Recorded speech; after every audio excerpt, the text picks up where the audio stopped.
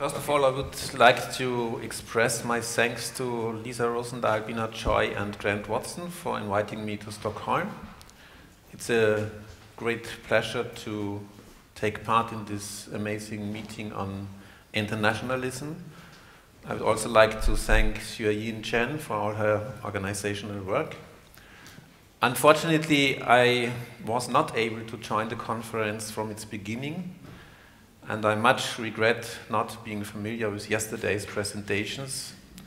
This is due to master exams at my academy in Vienna, and it was really impossible to miss that. So I'm very sorry. The invitation to present a paper here at IASBIS came at short notice a couple of weeks ago, and obviously it was directly related to a recently published article in which I speak about, at the time, new and different modes of internationalism in what I call transcultural modernism. The mentioned essay, and with it my contribution to this conference, considers itself as an intervention into the current global art discourse from a historical perspective, which is informed by a post-colonial approach. Contrary to the widespread fixation on a post-1989 periodization of arts globalization, this paper calls for a localization of 20th century's transcultural contexts and alliances of artists, critics, activists in the context of the early decolonization movements. Despite the universal aspirations of a global art history, which is quite prominently discussed during the last about 10 years or so, the debates surrounding it are still defined by the dichotomy of Western versus extra-European art histories. To overcome this dichotomy, we will need to examine relations of exchange and interdependency between modernities and modernisms in different world regions, with a view to their colonial and post-colonial power relations. Our focus should be on concrete contacts and alliances between actors, rather than on categories such as influence and reception. That's, among others, because those who have spent the least time talking about global art have contributed more to the emergence of a post-Eurocentric perspective on art than a widely current global talk that was manifestly a response to the pressure to change how things are done in fundamental ways and as quickly as possible. If we inquire why this need is felt with such particular urgency today, we are often told about the year 1989, when the global order changed profoundly, and so the inception of a new art and art history should allegedly be dated in retrospect to the same year. So, fixated on the global reorganization of the art world that supposedly happened in 1989, Hans Belting and Peter Weibel, for instance, who are very prominent figures in this field in the German-speaking world, but also not only restricted to the German-speaking world. They paint a picture of history in which the events of 1989 were what first rendered the non-Western world capable of articulating its cultural and political diversity, contesting the exclusivity of Western art and demanding its share. So this is just one very prominent example, this exhibition and book they edited. With this after 1989 narrative, Weibel, Belting, but also many others, erase at one stroke the ambitions and accomplishments of many decades of anti-colonial movements and the contested history of non-Western modernities and modernisms.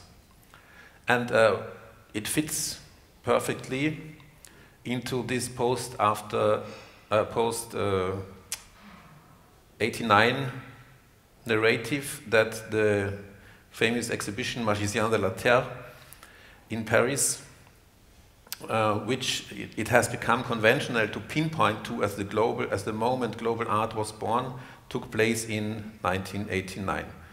I'm sure most of you are familiar with this exhibition, which was curated by Jean-Hubert Martin in Paris and was called the first truly international exhibition, which was based on the concept to show 50 Western artists and 50 non-Western artists together in one exhibition, and which was heavily criticized by many artists and writers for the special conditions under which this new inclusiveness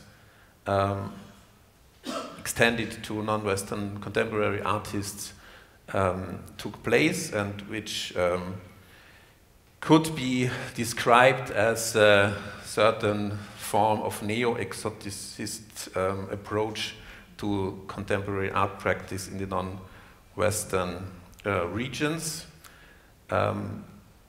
opposing a certain image of the contemporary artist as a conceptual artist, an intellectual and autonomous artist, and a media-based artist on the Western side, and on the other side kind of artist as a craftsman and integrated into rituals and so on. So this, I'm sure you're quite familiar with. Also this sort of applied arts, this functional arts vis-à-vis the autonomous artwork of the Western artists. So other initiatives launched mostly by academic art historians seek to construct a global perspective out of a combination of era studies or its art historical relatives, the histories of East Asian, Islamic and Latin American art.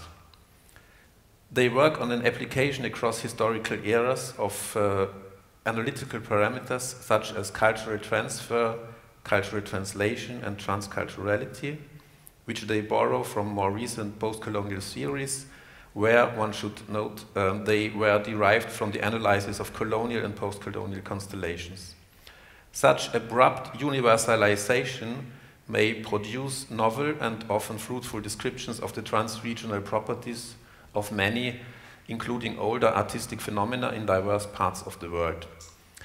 But still, many of these academic institutional endeavors are blind to the history of the present moment in their own way. The problem in this instance, which is the academic approach to global art history, is not so much with the object of study as in the global contemporary art, but with the topicality of new questions which are proffered with the gesture of an urgently needed fresh start and embellished with an aura of a paradigm shift. James Elkins, American art historian, whose authority is often cited in these debates, notes in the introduction to Is Art History Global, a book he edited in 2007, that, quote, art history is becoming a global enterprise. A remarkable line of argument leads Elkins from the heavy concentration of institutional art history in North America and Western Europe and the strong fixation of Western art historians on the canon to the claim that art historians in other parts of the world work with the same methods and references. And so, he argues, there are plainly no alternatives. I quote again, there is no non-Western tradition of art history.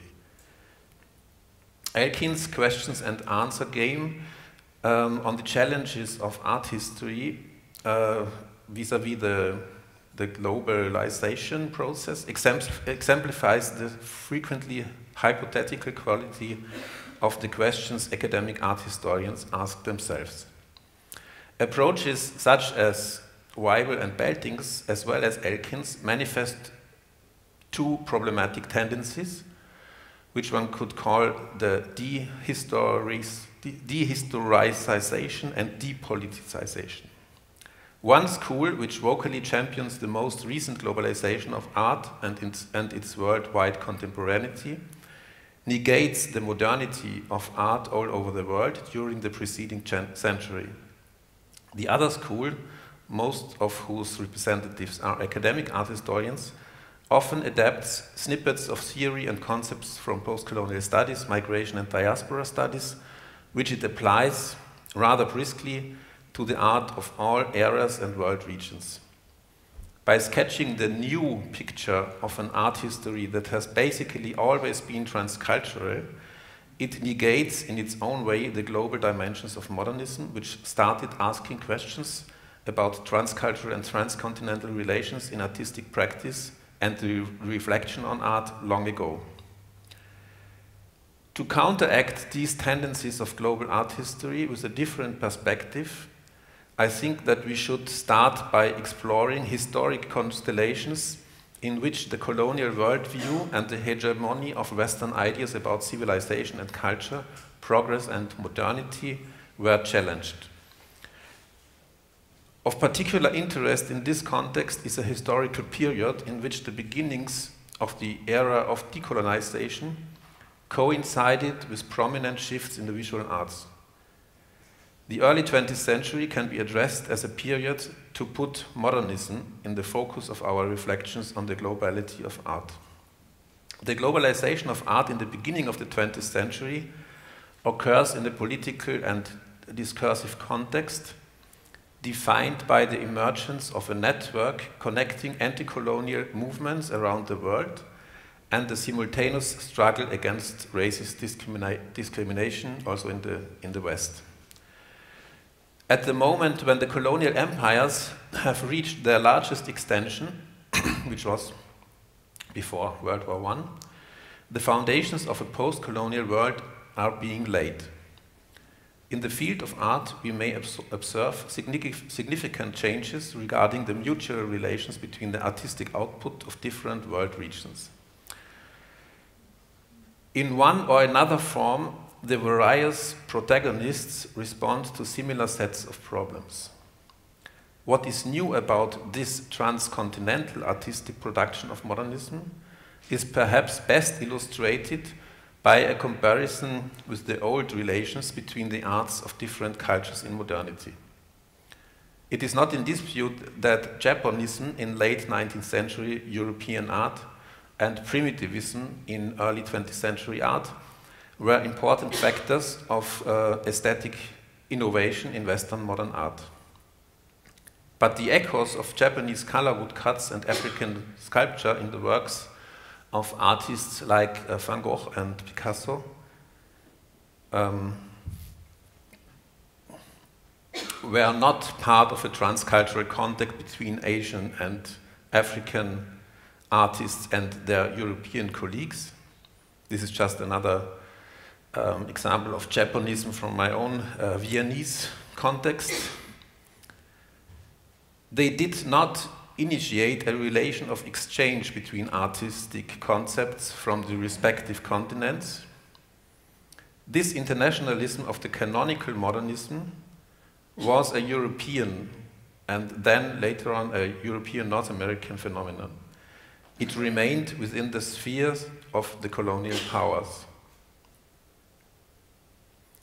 The situation changes fundamentally with the there's always a problem with labeling and naming such trends, but I call it for the moment as the transcultural global modernism that commences in the early 20th century. In many places around the world, unilateral appropriation, like Van Gogh and Picasso are representatives of,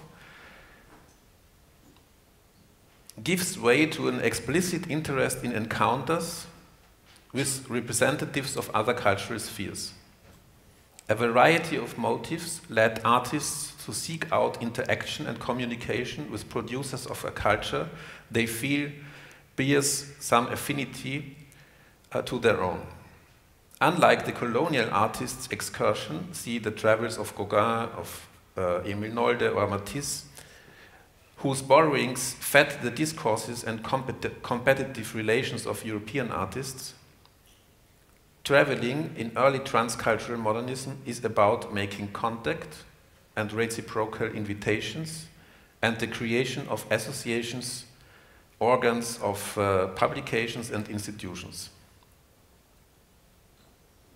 In contrast with Western modernism, this transnationalism crosses the geographical, cultural, and racial boundaries of the colonial world order.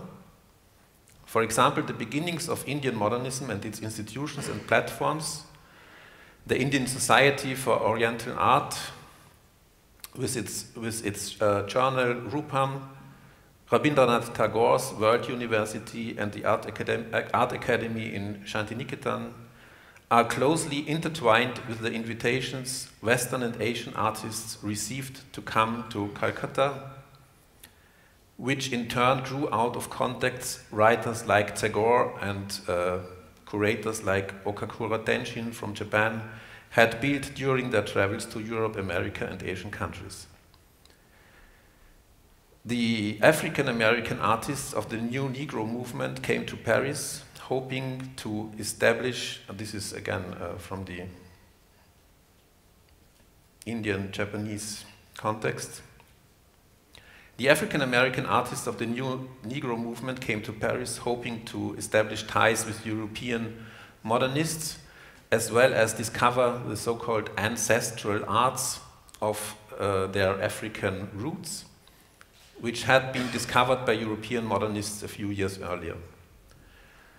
One outcome of the contacts between African, Afro-Caribbean, and European poets and artists in 1930s Paris was the journal Tropique, which Aimé and Suzanne Césaire published in Martinique in the 1940s.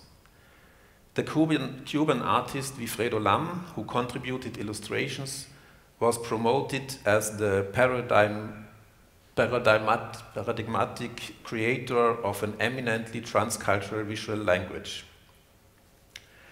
The paintings Lam created at this time sought to reconcile pictorial concepts of European modernism with elements of the Afro-Cuban Santeria cults of his native country he had rediscovered after fleeing Europe during the Nazi occupation of France. Hybrid figurations blending human, animal, and vegetal forms populate pictorial spaces teeming with lush vegetation. The dominant plants in these pictures are sugar and tobacco, products of culture as much as nature, that Cuban sociologist Fernando Ortiz analyzed around the same time in his famous book, Cuban Counterpoint, as symbols of slavery and neocolonialism. This is sugar. And on the other hand, tobacco as a symbol of freedom and self-determination. Even major events that took place much later, like the 1966 Premier Festival Mondial des Arts Nègres in Dakar, organized by Leopold Sédar Senghor, may be traced back to the Pan-African hotbed of black aesthetic and anti-colonial politics in interwar Paris. On the other hand,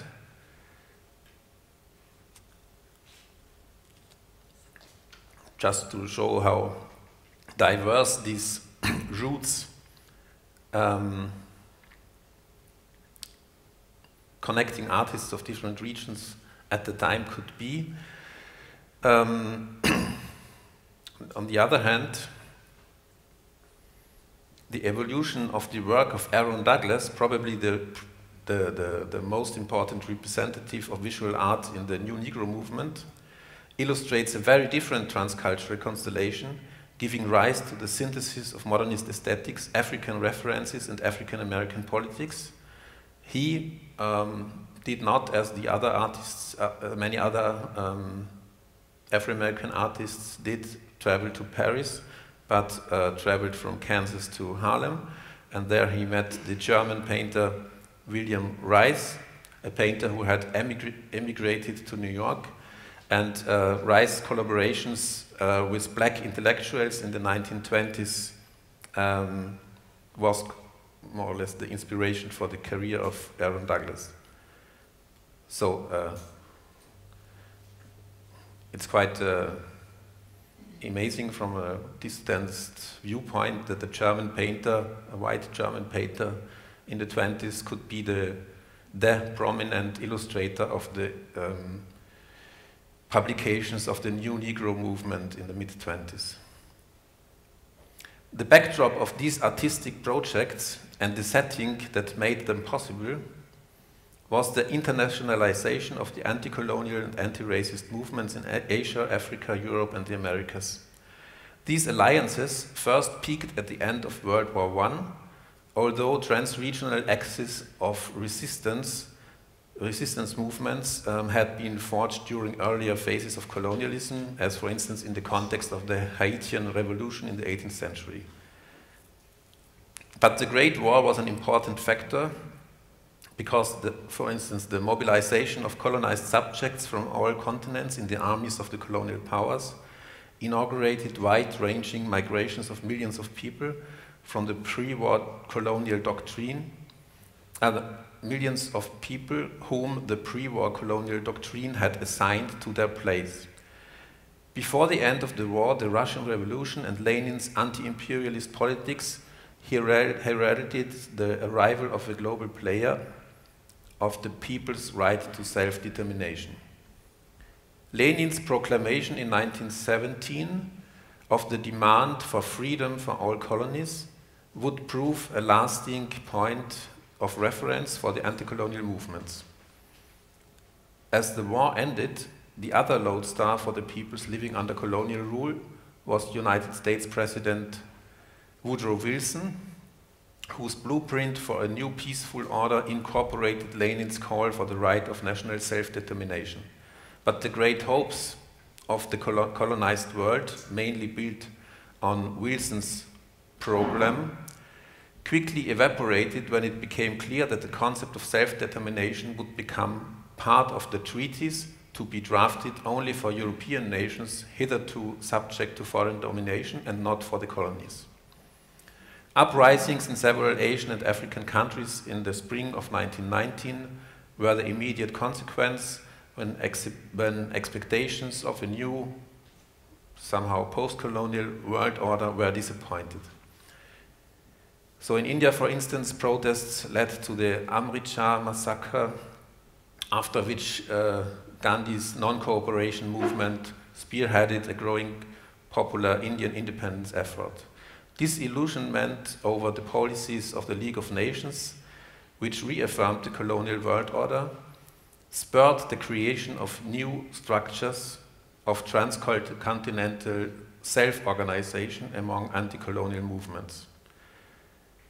So in February 1919, W.E.B. Du Bois organized the first Pan-African Congress, held in parallel with the Paris peace negotiations, and attended by many delegates from Africa, the Caribbean, and the United States. At the same time, Marcus Garvey's New York-based Universal Negro Improvement Association agitated for a free black nation on 3 continents. Among its undertakings were the newspaper The Negro World, which was published in several languages, and the shipping company Black Star Line. The Pan-African movement had built its first transcontinental organizational structures after Ethiopia had successfully resisted the Italian invaders in 1896, a victory of great symbolic import for Africa and the black diaspora. Meetings between what were initially only a few black intellectuals, lawyers, etc. from Africa and the African diaspora quickly led to the emergence of extensive transcontinental networks that promoted political agitation. Another important factor to be considered in this context is that these were not purely political alliances and publications. Artistic and scholarly contributions played an important part in the efforts to establish new cultural identities. That was certainly true from the 1920s onward, when the discursive spaces of the English and French-speaking renaissances of black culture began to cross-fertilize in meetings and publications.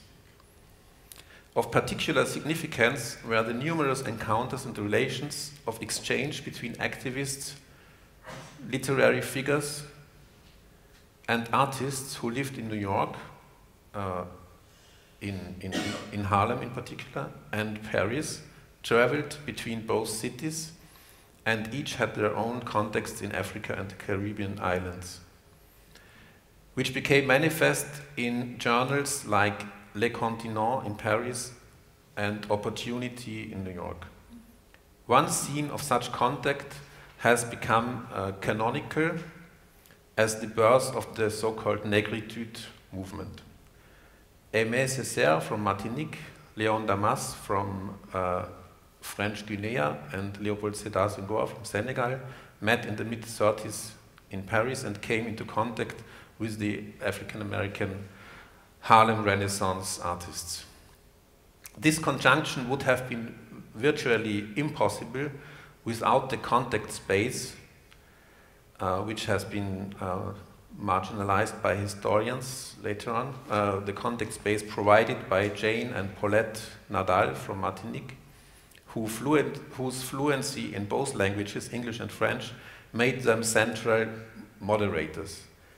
They frequented the circle of the writer René Marin and soon kept their own salons in Paris, where blacks from the three continents came together.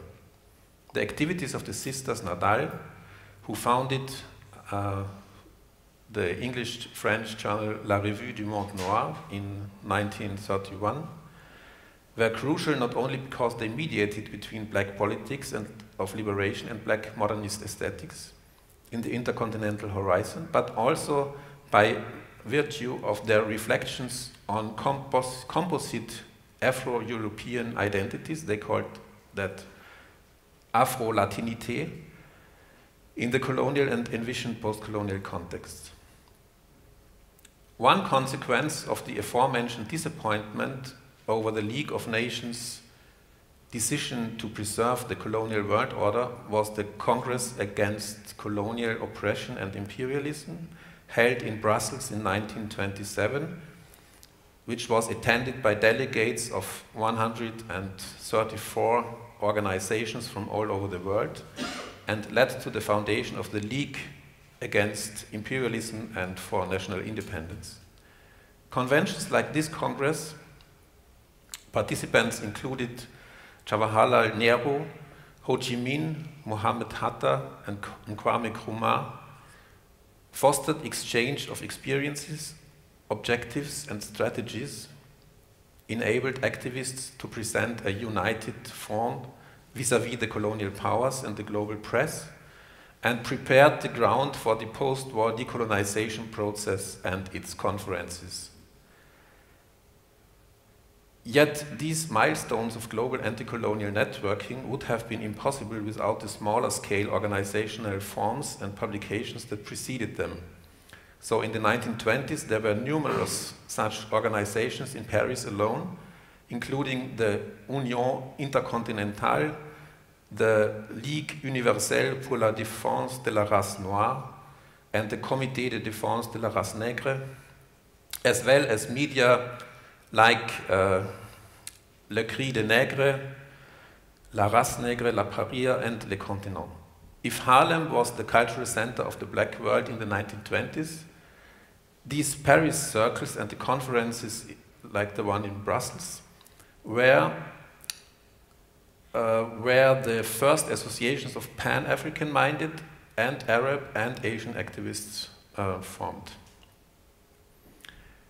An eminent example of particular interest in this context, also in the art context, would be what was presumably the first anti-colonial exhibition, called La Vérité sur les colonies, in Paris in 1931. Often described by art historians as a counter-exhibition mounted by the surrealist group against the Paris colonial exhibition, the show, in fact, was a co-production involving the Ligue universelle pour la défense de la race noire, the League Against Imperialism, founded at the Brussels Conference, and several authors and artists from surrealist circles, and was part of a broad-based protest against the colonial exhibition initiated by the Vietnamese Comité de Lutte and others.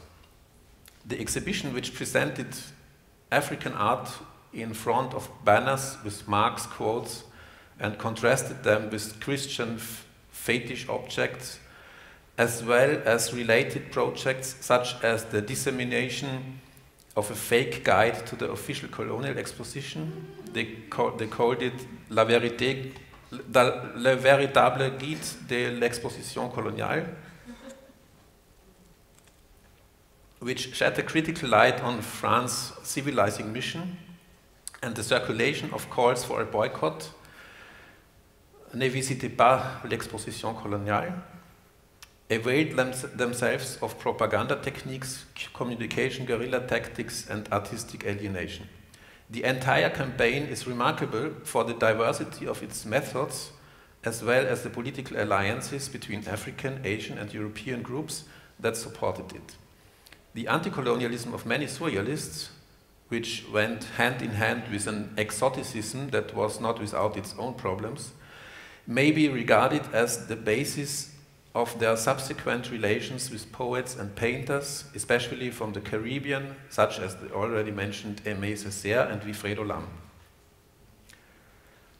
The inextricable nexus between the colonial world order and racist thinking made it necessary to complement political agitation with scientific counter-arguments.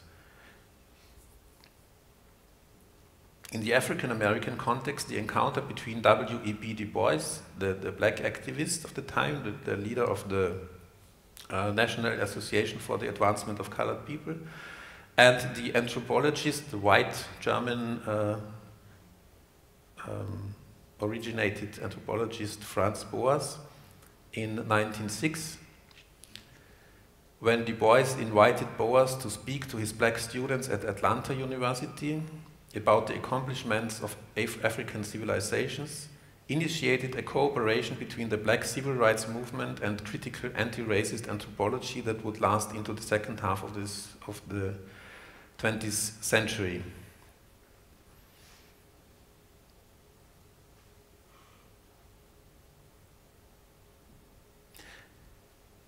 I think I skip a little bit. But what I wanted to mention is these discussions between anthropological academics, mostly white, and black activists about the identity of a group like the African Americans.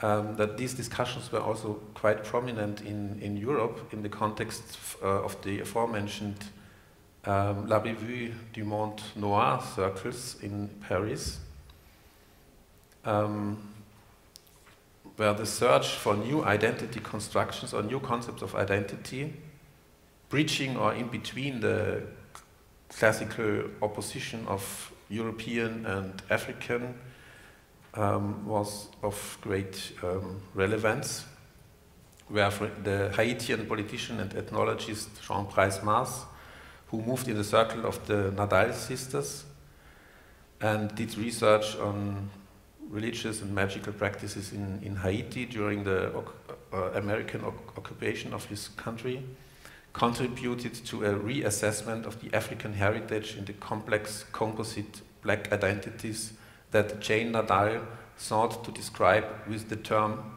Afro-Latin, also Latin for European and Afro. The crux of this context between representatives of linguistically, historically, and culturally diverse regions can be summed up in one term: translation. Establishing the internationalisme noir, so black internationalism, Jane Nardal spoke of a required labor of translation in the literal sense that the Nardals, like others, performed with their bilingual genre, but it also required a translation of the experience of contentious confrontation between Western and African culture into a new identity, a double appartenance, double belonging, as Nardal named it, an alternative to the passive assimilation to the dominant Western culture, as well as to essentialist concepts of black culture. So the Afro will assimilate the Latin rather than be wholly assimilated by it, was one of these formulations by her.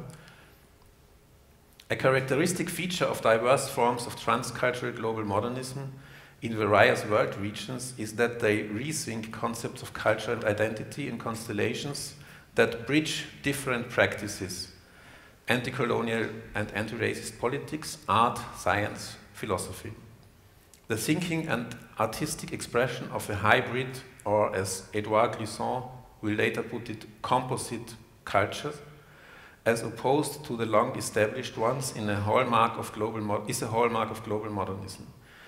Being black and American, like in Du Bois' double consciousness, Indian and westernized, like in Tagore's cultural inclusiveness, African and French, like in Nardal's Afro-Latinité, and conceptualizing this experience poses an artistic and theoretical challenge to global modernism. Operating with the concept of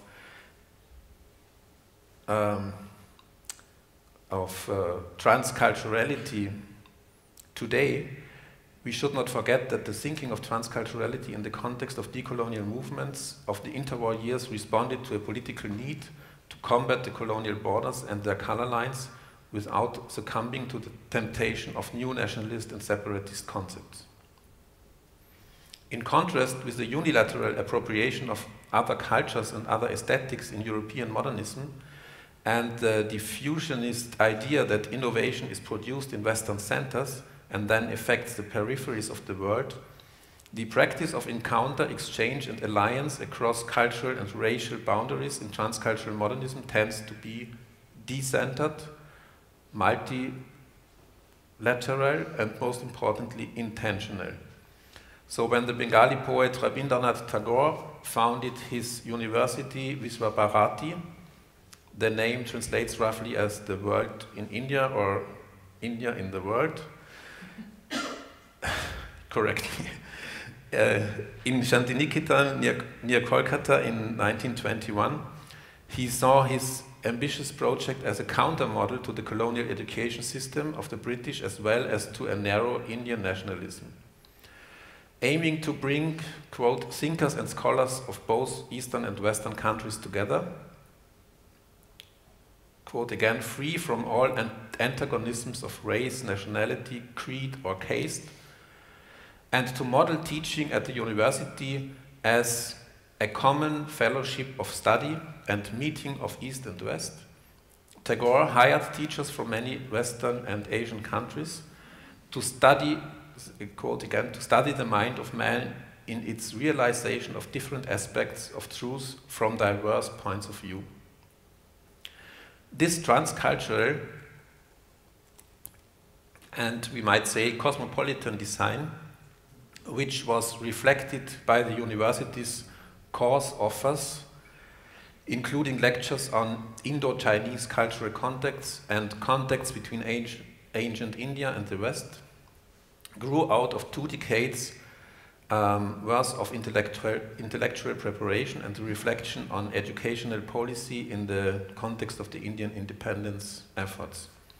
As early as 1901, Tagore had set up his first alternative and socially inclusive school, and in the meantime, his nephews, the painters Abanindranath and Gaganendranath Tagore, had founded the Indian Society of Oriental Art in 1907.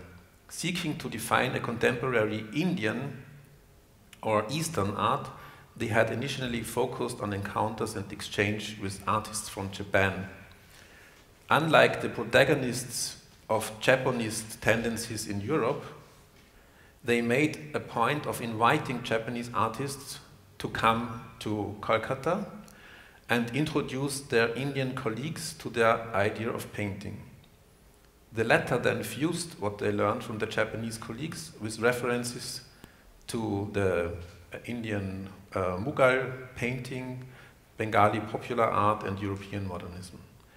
Initially established in the context of the political Swadeshi movement and the cultural Bengal Renaissance, which promoted pan-Asian ambitions to counter the Western British dominance in India in general and the country's art world in particular, this program of international contacts and invitations was gradually expanded.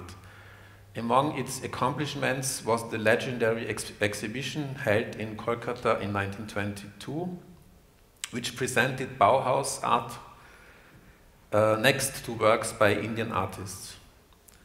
Some of you may know there was a recent reconstruction of this 1922 exhibition in Kolkata in the Bauhaus in Dessau earlier that year. In an important essay, the Indian art historian Partha Mitter has noted that the universalist project of art history, despite the serious efforts of scholars, remains caught up in the compulsions of Western epistemology. The problem, he argues, cannot simply be resolved by an act of self-reflection, which would be culturally determined in turn.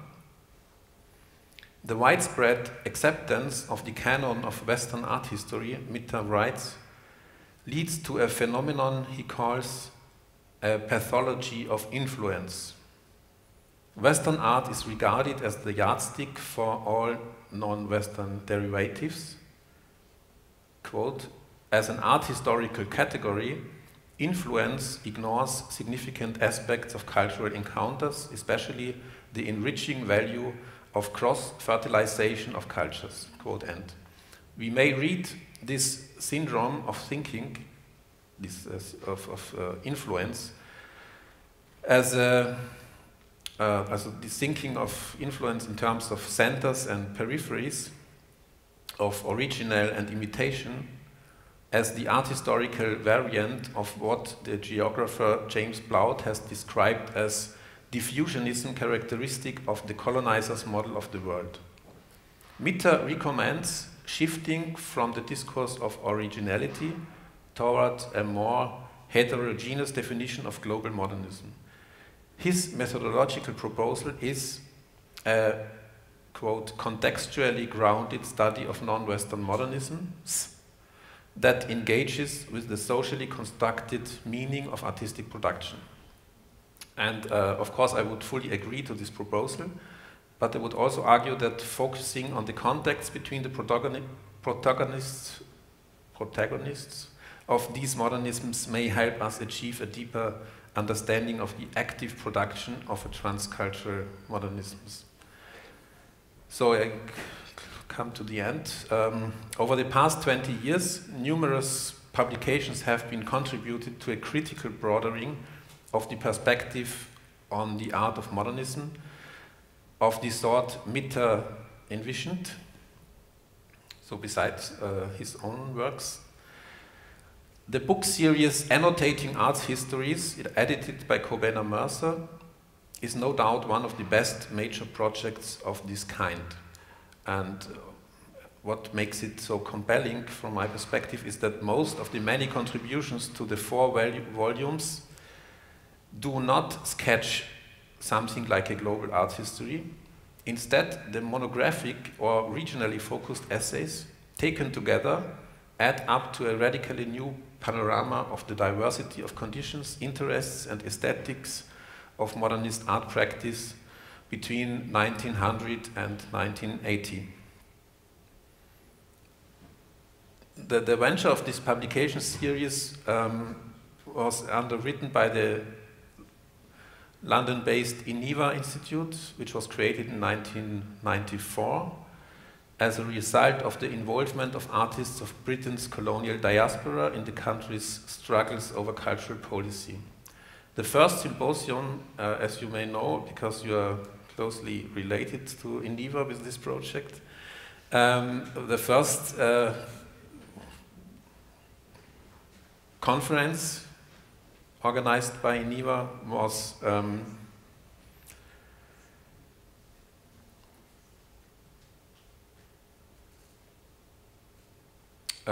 focused on the critique and redefinition, post-colonial redefinition of internationalism, a concern that grew out of these struggles against the provincial and ideological interpretation of the concept in the Western art world.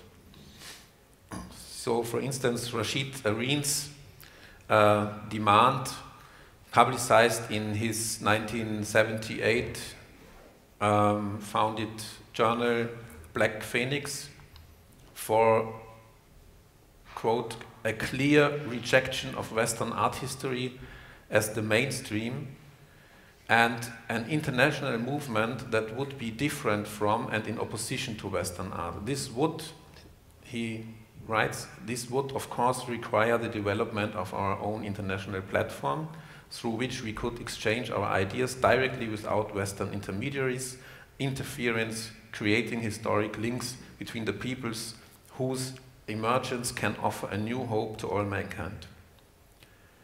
Areen eventually created such a platform for art and art history in his journal Third Text, which came out in 1987.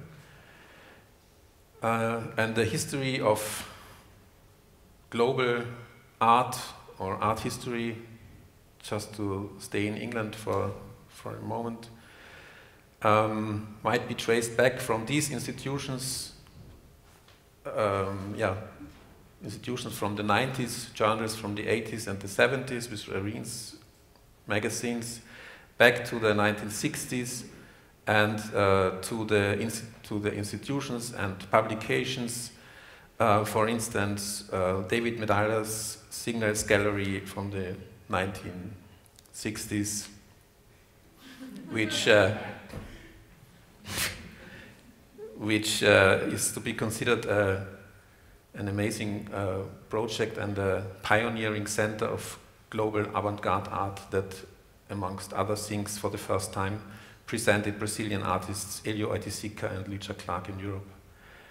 Today, some writers and curators convey the impression that the West generally refused to accept the rest of the world as cultural contemporaries until 1989, and that the artists of the South waited for Jean-Hubert Martin and his Magicien de la Terre to usher in their global phase. This view of history is false, also when it is dressed up as a postmodern or pseudo-postcolonial critique of a Eurocentric modernism. The denial of coevalness, which Johannes Fabian has described for ethnology, may well have informed the politics of the dominant forces of colonial modernity in other fields as well. But the anti-colonial movements and artists of transcultural modernism successfully fought for their seat at the contemporary table a full century ago. With their global contacts, they were well ahead of the European modernists' Western and white internationalism. Thank you.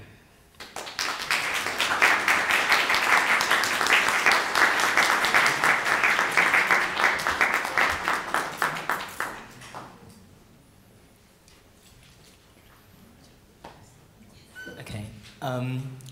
Thank you very much for your presentation, Christian. Many things to discuss. I think I have about 5 points for discussion, and maybe you can choose to answer which ones you want, and then we can open it up to everybody else. You begin by characterizing your skepticism of Peter Weibel and Hans Belting's typically bombastic and pompous exhibition at ZKM, the Global Contemporary, a show which typically assumes a wide survey and which attempts to map so-called global art since 1989. And I think what's intriguing is that you characterize this kind of bombastic imperative as simultaneously somewhat provincial. It's provincial because of its kind of disinterest in production before 1989, and in its, whether advertent or inadvertent, its disavowal of the kind of previous, effectively a previous century of cultural production. But I wondered if your skepticism about global contemporary is also linked to your skepticism about the role that 1989 plays. The role that 1989 plays as a rupture in the global order, which therefore must be reflected in artistic production. And so if 1989 is not a rupture, then I wonder how you would characterize, let's say, the partial continuities before 1989 and after. In other words, how do we understand 1989 if we are not to understand it as this grand rupture, as it's popularly understood? So that's the first question. How, your skepticism about it, how do you understand it? Then following on from that, a shorthand way of talking about 1989 is effectively the beginning of the post-communist condition, broadly speaking.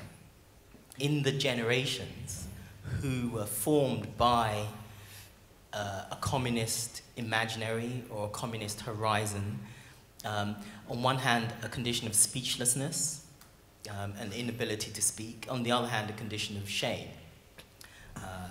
And maybe there's also clearly that those take place against the response of jubilation about the supposed end of communism.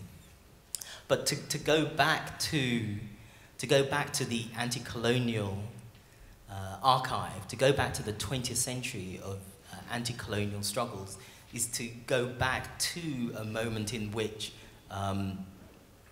effectively we're faced with what the activist and journalist and revolutionary George Padmore called a condition of Pan-Africanism or communism. A condition in which these two conditions effectively faced the African proletariat. And that's because the return to the anti-colonial means the return to the question, not so much of globalization, but the question of the international, specifically the communist international. And the relation of the communist international to the relation of what was called the national question. So, and the national question is what was informing Pan-Africanism, Pan-Arabism, Pan-Asianism. And these broad political projects are effectively the matrices within which the cultural projects that you look at are forming. They are taking their reference from within these matrices. So you look at the conferences, the journals, like Tropique, the exhibitions, the art schools, and Shantiniketan in Calcutta. So very different locations, whether you're looking at Paris, or whether you're looking at Harlem, whether you're looking at Calcutta. And we could add other places. We could add Margaret Trowell's art schools in Uganda. There were many different places we could add. But if we see these, let's say, something like an organizational complex that is being formed in these cities, then this organizational complex is related to a question of what Brent Hayes Edwards calls black internationalism. So in his book from 2003, which is called The Practice of Diaspora, Literature, Translation, and the Rise of Black Internationalism, Brent Hayes Edwards specifically looks at these relations between Harlem and Paris that you talk about. He looks at the role of Jane and Paulette Nadal. He looks at the relation of l'étudiant noir. And he picks up specifically on what you mentioned, which is the work of translation. And it's a very interesting point, which would be great to hear you talk just a bit more about.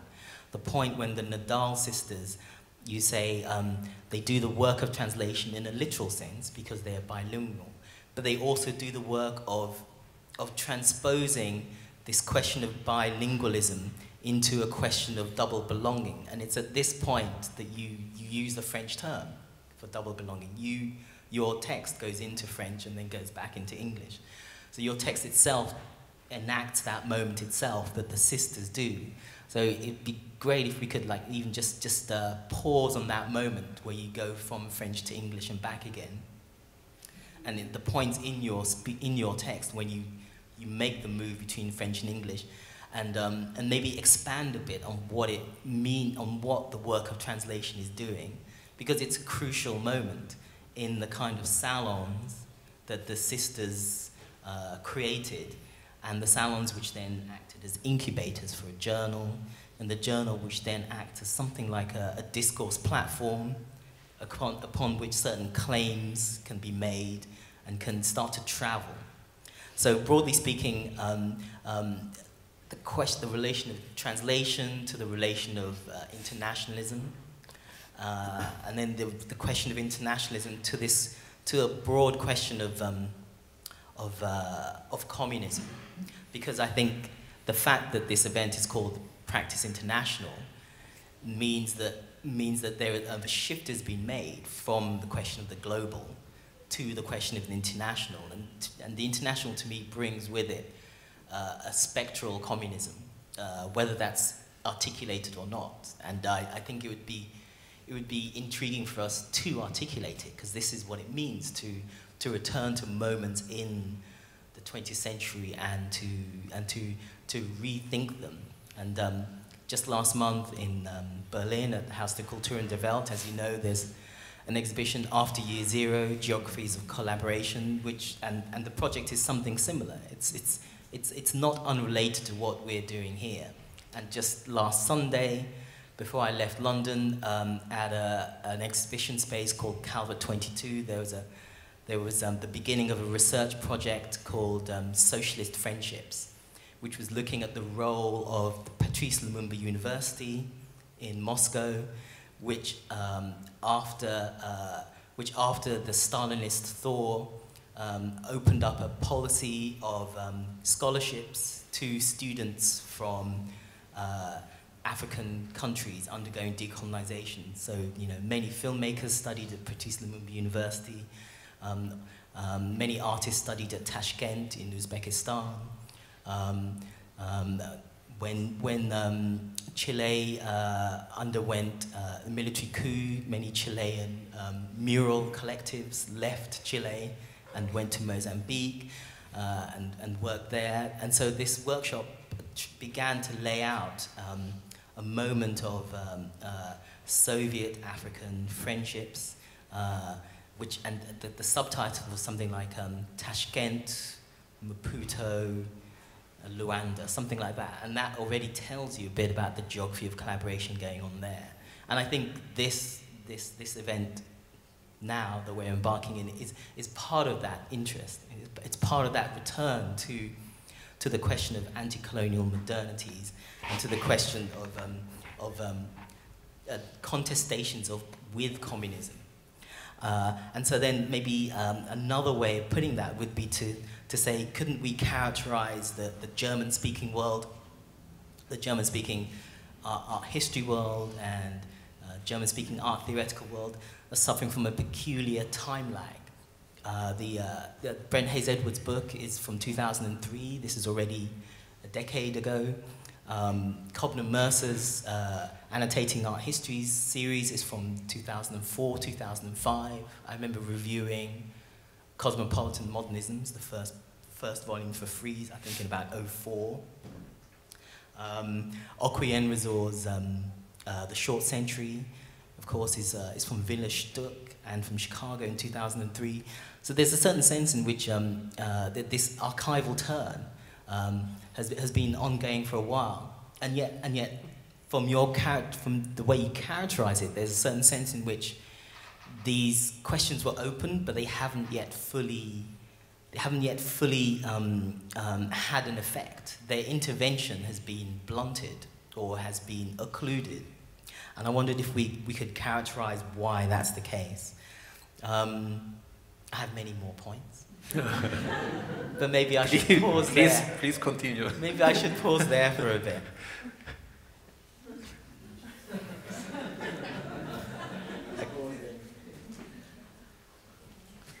Yeah, thank you so much for your comments. It's really great to get this feedback. Maybe I'll start with the temporary questions on periodization, but also on the time lag. Yes. On the one hand, it's not so easy. It is not so easy to answer if we could really say that German art history is much belated to in comparison to other art histories from, for instance, Britain or the United States. But in some way it is. But on the other hand, you can also say, in the beginning I mentioned very prominent books, volumes by James Elkins, for instance, which is who is a Chicago-based art historian and who is really one of the global players of global art history. And you can also find this the problem of this lack of a historical perspective on these sorts of critical interventions you mentioned with Brent Edwards and so on and so on. So this is not only German. This is somehow international. In certain fields of academic art history discourse, because I think there is a certain gap between academic art history and critical theory or cultural studies, and this might be even more the case in Germany than in other countries. But there is also in Germany and even in Austria these are more how to say marginalized groups, but there is a consciousness of all these writings you mentioned, but these are small circles. It's not the academic art history world, and it's also not the big curatorial players, although they might mention this literature in their bibliography in the end of the footnotes.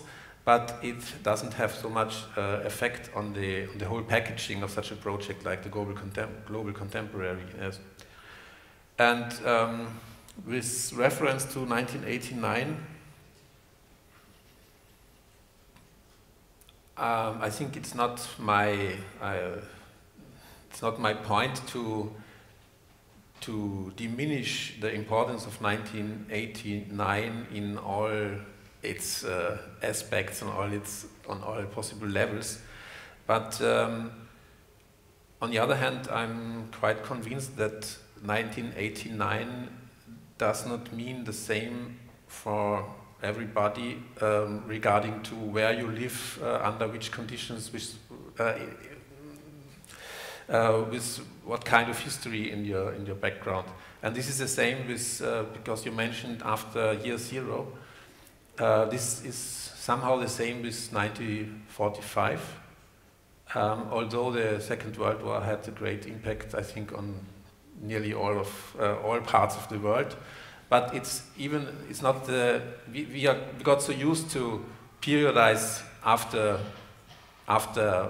45 in art history, but also in other fields. But for people in other continents, in other countries, for instance, in African countries, 1960 could be even more important than 1945, and so every region has somehow its own periodization. But in the West, it's still somehow considered as a universal periodization. But what this is, I think this refers to a problem which is maybe one of the great challenges of what we have to deal with when thinking of other kinds of art history practices, which is the question of chronopolitics, and we have to overcome all these kind of ideas of progress and innovation and the opposition of invention and imitation and all these things. And we can detect some sorts of proto-postmodernisms in other parts of the world which were much earlier than postmodernism in the West. But it's very difficult to, it's a great challenge to find the words, to find the terms for all these phenomena. Yeah.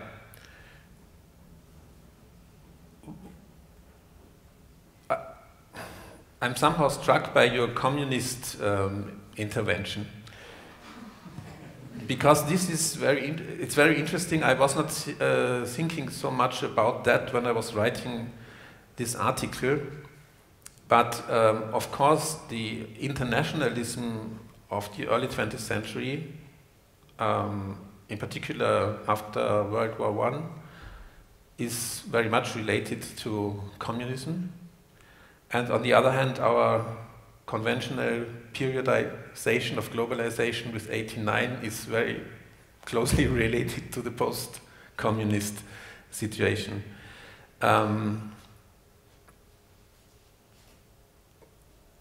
Yeah, I mean, I'm now doing, I'm now starting with a new project on Austrian colonial histories and Austrian colonial cultures, but also on anti-colonial activism in Austria, which is a thing you might not expect in the early 20th and mid-20th century. And there, for instance, communism, of course, plays a major role. So that, for instance, if you find in the archives that George Padmore, you mentioned him, that he met with the Indian leader of the British Communist Party. M.N. Roy. Yeah, exactly. They both met in Vienna to discuss some activities. And so this is, and this could, of course, only, that's not true, but that happened under the, or based on the structures, on the networks of the Comintern of that time. So even Vienna was a kind of peripheral, of course, but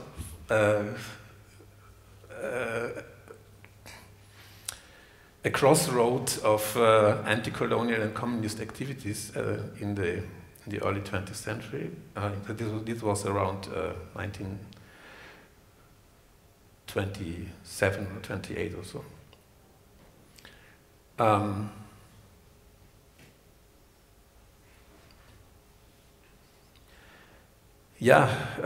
What you addressed with regard to the Nadal sisters and their work of translation is something that fascinates me in my own reading and sometimes writing and thinking. This question of translation in the literal sense, but also in a symbolic or metaphoric sense. And this, I was involved in a project on transcultural modernism, which was much related to architecture. But what I did in this project was a kind of historical research into the origins of transcultural thinking. So when did this kind of idea come up, and who were the protagonists of these sorts of new understanding of culture as a process of translation and of process of intermixture and so on. And that's and if you go back in history, and you ask when does this kind of thinking start and under what conditions, in which context, then it gets very clear that this is part of the anti-colonial effort to overcome this thinking of culture within borders and the opposition of cultures and so on.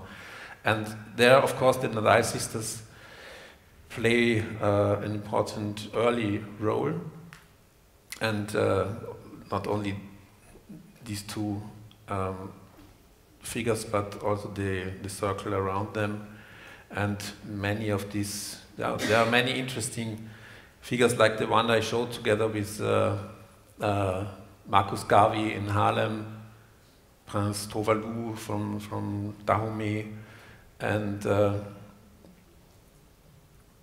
yeah, this is these are the origins, the historic origins of what we are now quite used to name the more complex new ethnicities, complex identities, and so on.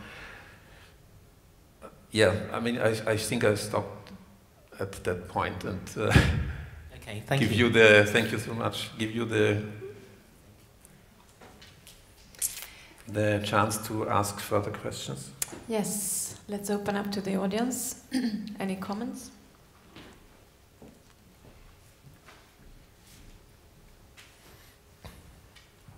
Hi, thank you very much for a very interesting lecture. I have two questions. One is, you didn't say so much why this kind of amnesia about, you know, a history that the post-1989 kind of canonization would actually benefit from drawing upon. So I was having a question, could that have to do something with contemporary art and the nervous contemporaneity of it, where the art world seemed to canonize everything that is thrown into it right now? Oh, okay. Did you hear? Yes, I do. That's one question. And I was just thinking about why if you want to launch an argument about the global art world, so why this fixation really? Does it have to do something with this quality of erecting or emphasizing the contemporaneity of everything produced right now, canonizing it? That was the first question. The other one relates to the history you're drawing on, where you seem to emphasize very much the aspiration to and the potential for, which I don't argue with, but with towards a universal or a transcultural boundary crossing element in Black Renaissance and so on. But there was very much also dressed up in national, an idiom of the post-colonial or the anti-colonial movement was dressed up in very much a national idiom as well. And Du Bois, of course, and they were, and the specificity of their cultures and this striving towards national independence. So if you could just comment on that kind of paradox, or maybe it's not a paradox. Mm-hmm. That was. Thank you.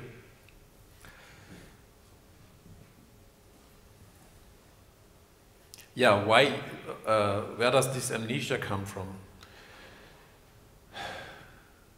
I think there is no clear answer to this question, but I would not blame contemporary art for this phenomenon, because there are many contemporary artists who are quite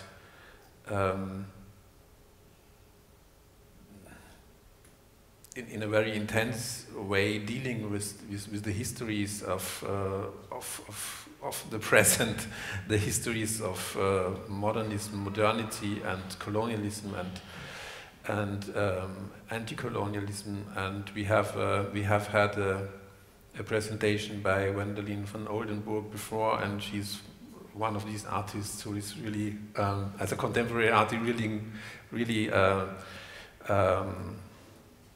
producing very valuable work in that direction. So I wouldn't blame contemporary art, but I mean, I could answer that from a very, maybe from personal experiences. When everybody has to start at one point to think about certain questions, of course, and one is earlier and one is later, and everybody is somehow in a certain time lag compared to another. But what was fascinating me and also somehow shocking to me was when there were several people, I would not like to focus it too much on myself, but when I started to write about some of these issues in the mid or late 90s, and I was not so much into the academic field at that time, but coming from art criticism and curating and so, and I got more and more invited to these academic conferences of art historians and so on, and until a few years ago in Germany, there was Austria, Germany, Switzerland and so on, there was nearly no interest in all these questions of transcultural studies, transcultural art histories, whatever. But it started a few years ago and now it's omnipresent.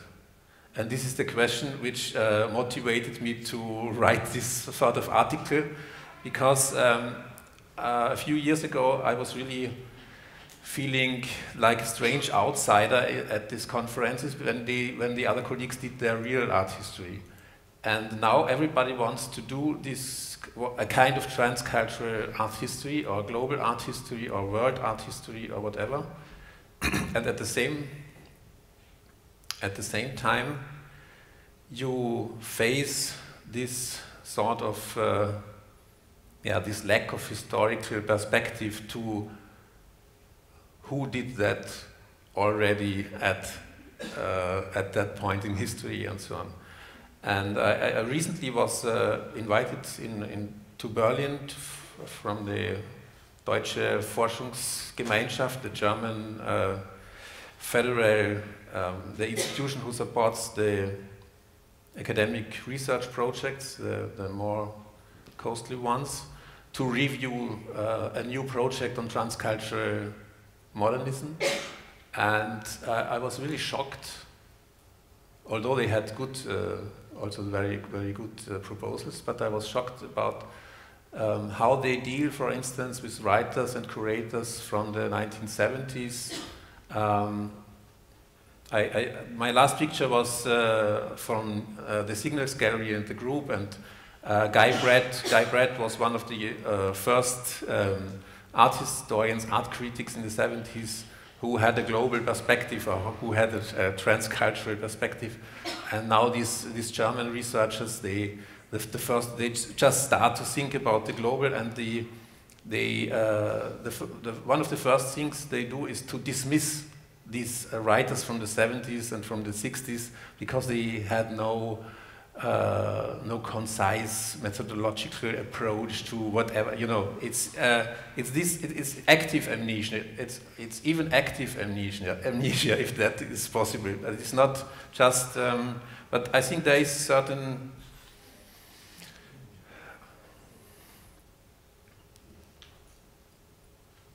There is something at stake.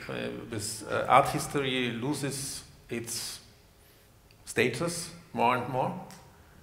And this kind of self-defense, this sort of, we have now to tackle with new challenges, and we have to cover new and different issues and regions and continents is very much also very much status-driven, I would say. So this is maybe one reason for amnesia. And the supposed contradictions between the transcultural and the nationalist. I mean, somehow even the nationalists were cultural and also today there was just a few days ago the European extreme right-wing parties met in Vienna to form a international right-wing organization. So that was always the case, I think. And on the other hand, there is a strong conflict. There is a historic conflict between, if we speak of, I mean, there is black nationalism on the one hand, and there's on the other hand there is Pan-Africanism, and there's the exchange with India and so on, and also the African American activists traveled to India to learn from Gandhi and so on, and so there is. I mean, it's a question I cannot answer in a few words and a few sentences, but